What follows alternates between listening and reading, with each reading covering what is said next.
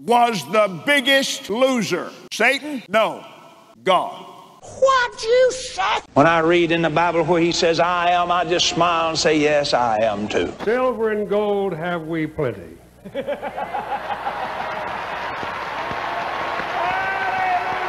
COVID-19? COVID-19. I blow the wind of God. The wind of God. On you. On you.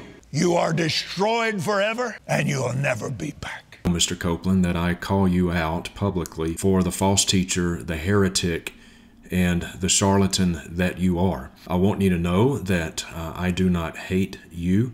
In fact, I have prayed for you per 2 Timothy chapter 2 that God would grant you repentance, that God would give you a godly sorrow that would lead to repentance unto salvation, 2 Corinthians 7. Mr. Copeland, I don't want you to go to hell. I do not hate you. I do hate what you do because you have uttered some of the most jaw-dropping heresies and blasphemies and manifestly obvious false prophecies that have ever disgraced the name of Christ and brought reproach on the gospel. Without the airplane that we have that I bought from Tyler Perry, and I didn't pay anywhere, and Tyler's one of the greatest guys.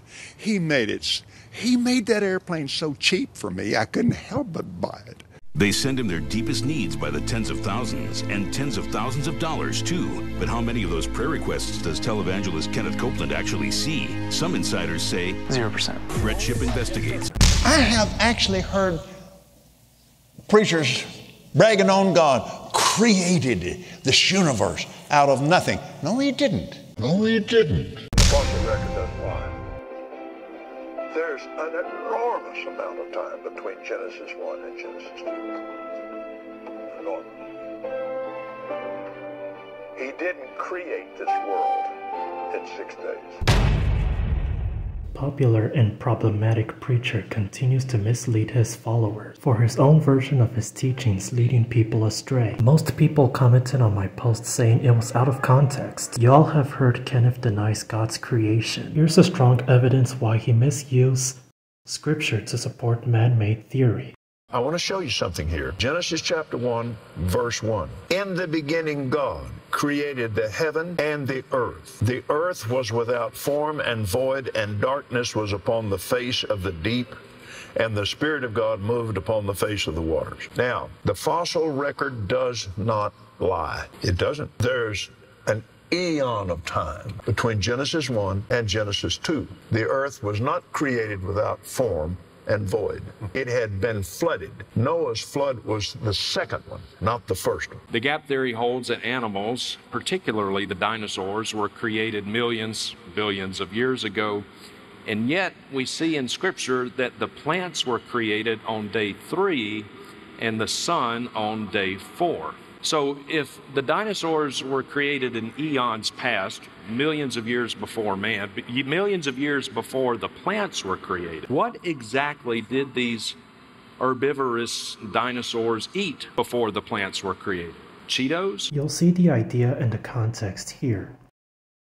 The gap theory necessitates death before the fall, and yet the Bible states that by a man, of course Adam, came death, and through one man sin entered into the world, and death through sin. The gap theory necessitates that there be death before, millions of years before, the creation of man. And this goes in direct contradiction to the crystal clear teaching of Scripture. And the gap theory elevates science above Scripture and reduces God to a hapless creator who didn't get it right the first time, and so he must try again. It sounds like Kenneth still denies God's creation in exchange for lies. To believe Earth was made millions of years ago. Throughout the years of being a charlatan, Kenneth promotes false healing, claiming everything is going swimmingly. That's him going through you right now.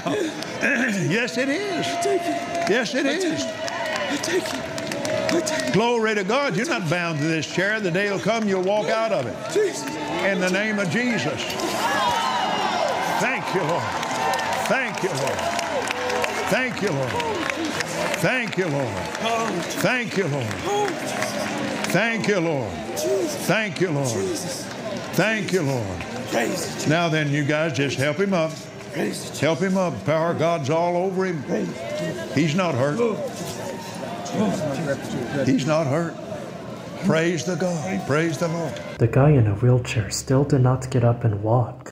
He only fell back on the ground and the assistants only helped him up. Then Kenneth walks away like nothing went wrong. 3 years ago, he attempts to make the coronavirus go away, which he also made a supposed prophecy. Suddenly, the word of the Lord came to me. So I jumped up, ran, got my notepad, and wrote it down. 9:24. This disease, called COVID-19, will be over much sooner than you think. Fast forward to April 2020. When? Almighty! Strong! South wind! Heat! Burn this thing! In the name of Jesus! Satan, you bow your knee! You fall on your face! COVID-19! I blow the wind of God on you. You are destroyed forever. And you'll never be back. The doomed speak empty words out of empty hearts. No real repentance, no real faith, no real love, no real obedience. Lord, Lord. There's some zeal in that, right? There's some passion in that. There's some respect in that. That's orthodox to some degree. Lord, Lord, they say. Did we not prophesy in your name, and in your name cast out demons, and in your name perform many miracles? They talk about these wonders. They don't talk about, did we not repent in your name? Did we not obey in your name? 3 times in verse 22, in your name, in your name, in your name. You can throw the name of Jesus around all you want. You can sing it 50 times in one song. It's common. And like the charismatics, Jesus must have had in mind in the future, including today, they think the proof that they are His is in their prophecies, their exorcisms, and their miracles. Did they really do them? Of course not. Of course not. You have to debate that? The Lord says, I don't even know you. He doesn't empower people who aren't even in His kingdom to do miracles, to cast out Satan, or to reveal His truth through prophecy. These are fake claims, false claims. They sound like modern-day charismatics. We prophesy. We cast out demons. We do miracles. But they have no relationship to God whatsoever. Their eternal destiny, they think, is basically affirmed by these fraudulent signs. Hell is going to be filled with people, sadly, who were involved in this, prophesying, exorcising demons, and doing miracles. A blasphemous statement, what he said was very shocking in front of his congregation. Who's the biggest failure in the Bible? God is. What you say? You know, everybody asks you, say, who's the biggest failure? They say, Judas. Somebody else will say, no, I believe it's Adam. Well, how about the devil? He's the most consistent failure. Okay. But he's not the biggest in terms of material failure and so forth. The biggest one in the whole Bible is God. Oh, what? Don't you turn that set off. You listen to what... I told you now, you sit still a minute. You know me well enough to know I wouldn't tell something I can't prove with the Bible. He lost his top-ranking, most anointed angel, the first man he ever created, first woman he ever created, the whole earth, and all the fullness therein, a third of the angels at least. That's a big loss, man. I mean, you figure all that, that's a lot of real estate, brother. Gone down the drain. Now, the reason you don't think of God as a failure is He never said He's a failure. And you're not a failure till you say you won. And Kenneth Copeland goes on to explain that God is a failure because He lost His most anointed angel, and when Adam and Eve fell, He says He lost the earth. So God was a failure. Of course, that is blasphemy. That is blasphemy. When Adam and Eve sinned, that is not something that caught God off guard. The Bible says that the Lamb was slain before the foundation of the world. It's blasphemy to teach that God is any kind of a failure. This clip was taken years ago, and the latest video, Kenneth still calls God a failure. Who was the biggest loser? Satan? No. God. If there is one attribute, one characteristic, one perfection of God that is hated most by false teachers, it is that of His sovereignty. False teachers hate the sovereignty of God because they want what God has and they do not. It is their desire to dethrone God and enthrone either themselves or a God after their own making. Kenneth is so rich he became the prosperity gospel. Teacher who owns private jets, multi-million-dollar home. But there is something a lot worse than taking abuse for the love of money. There are 3 ex-employees who worked for Kenneth Copeland Ministries, exposed his lies about reading sent letters claiming to have read. Let's take a look at a shocking reason why. Within 90 days, I started realizing this was a huge mistake. For nearly 2 years, Spradlen worked in the mail processing center where prayer request envelopes stuffed with cash would arrive every morning. He says a group of ministers, not the Copelands, would pray over the unopened envelopes. But Spradlen says he and other mail processors were the only ones who actually read the requests. And I was sitting there getting this paperwork all the day and going, Kenneth and Gloria don't see a word of this. How many of these prayer requests, to your knowledge, do Kenneth and Gloria Copeland see and or pray over? None that I know of. This former employee also processed prayer requests and sent return letters crafted to give the look of a personal response. In fact, the ministry recently bought a new high-tech printer, which according to the manufacturer gives Copeland a finished document that looks 100% personalized. In fact, the ministry recently bought a new high-tech printer, which according to the manufacturer gives Copeland a finished document that looks 100% personalized. They think when they get that letter back that someone has actually prayed. Is that misleading? They don't understand that that was actually just processed into a computer. Do you think that that is Very misleading? I worked there for 6 months. Nathan Boutwell says he, not Copeland, read the prison ministry prayer requests. There was no actual human contact with that letter besides my eyes, but that's okay. He gets 10,000 letters a week. But admit that. Don't imply that you read these personally when you don't. Hallelujah. The former employees we spoke to also say their spirits sank after learning Kenneth and Gloria have little, if any, contact with their faithful followers. So sad, while we are seeing this experience of sorrow of loss.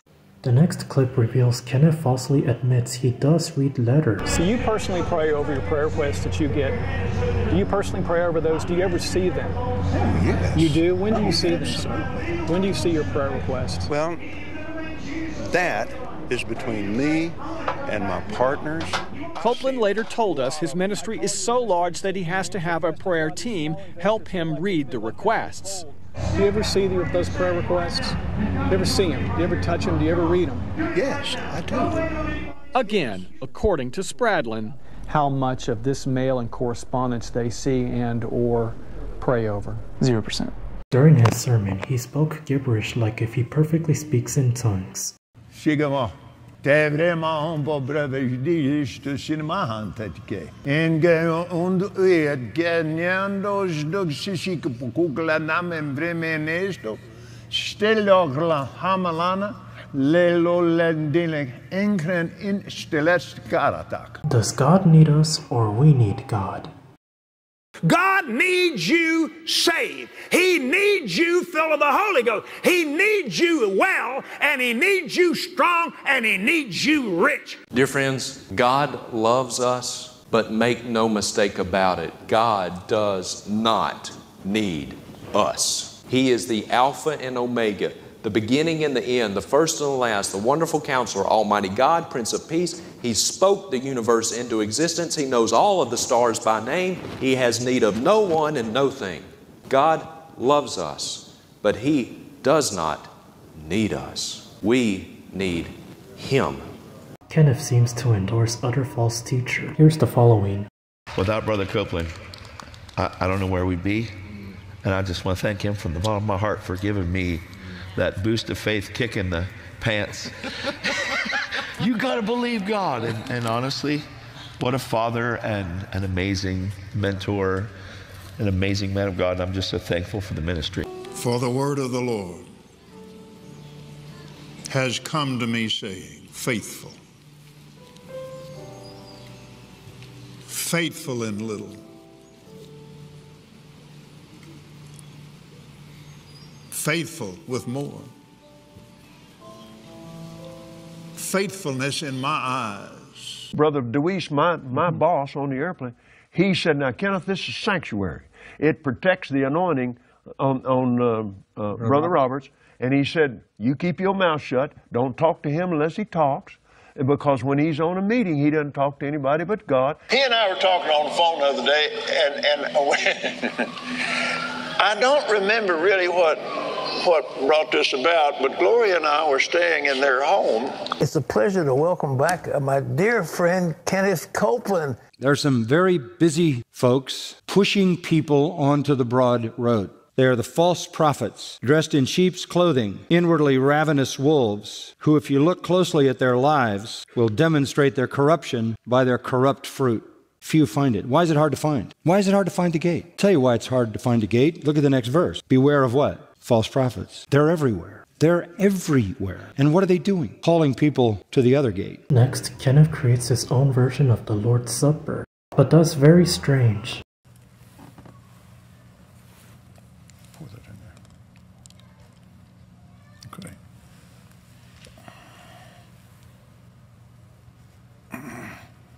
That's the cutting. Jesus said, take this cup. This is my blood of the new covenant. Just to let you know, he did not really shed blood. We did really see Kenneth attempt to cut through his hand. Then he drinks it.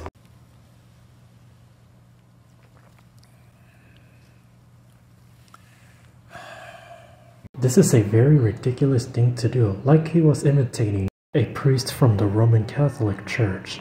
My conclusion is, Kenneth does not know the ultimate foundation of Scripture. He does not lead people towards repentance and living in true holiness. Why do you think Jesus came down to earth? Because he preached for the kingdom of God is at hand. He warned people about hell. In fact, Jesus spoke about hell more than anyone else. Here's what Scripture reveals to us. And in hell he lifted up his eyes, being in torment, and seeth Abraham afar off, and Lazarus was in his bosom. Luke 16 verse 23. Hell is not a fun place to be. Here's why. And cast ye the unprofitable servant into outer darkness. There shall be weeping and gnashing of teeth. Matthew 25 verse 30. But the fearful and the unbelieving and the abominable and murderers and whoremongers and sorcerers and idolaters and all liars shall have their part in the lake of which burneth with fire and brimstone, which is the second death. Revelation 21 verse 8. As Christians, we should stay away from false teachers like Kenneth Copeland, dressed in sheep's clothing, but his identity is revealed as a wolf, unless he is willing to repent before the day comes. Repent, for the kingdom of God is at hand. Put your faith and trust in Jesus Christ. Obey his commands. As what the book of Isaiah says, seek ye the Lord while he may be found. Call ye upon him while he is near. Isaiah 55 verse 6. Find the true God and you will have eternal life.